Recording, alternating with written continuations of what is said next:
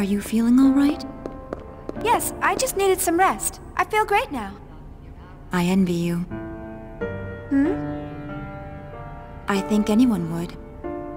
You've been true to your beliefs after you resigned from Vector, after the Gnosis terrorism. I don't know. I mean, I'm not even really sure myself. And here I am, still doing the same thing I always have done. Not asking or thinking whether what I am doing is right or wrong.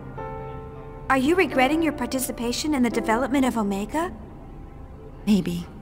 It's a weapon with absolute power, and no clear objective.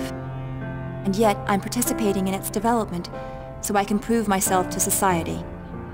To clear the shame from the name Mizrahi. Do you think KOS-MOS's very existence is dangerous too? Shion, KOS-MOS isn't a weapon. It's probably strange for a scientist to say this. But I have a feeling that KOS-MOS possesses something very important. Something important? Unlike the human-based Realians, KOS-MOS is composed entirely of machines.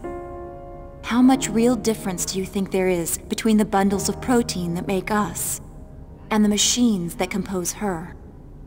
We're both a wave that make up this universe. The only difference is the number of ripples. I think if we have hearts and minds, then it's evident that she would have them as well. Do you think KOS-MOS possesses a heart? Isn't that what you wish?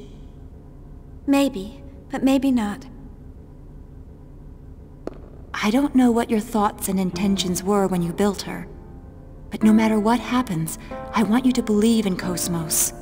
And more than anything else, you must believe the person who built her, yourself. That's your duty as her creator. Juli. Did Juli head back to the facility? Yes. She said she's going to get things ready for our infiltration. Okay, we should get started too! There's not much time. Stock up on anything you'll need.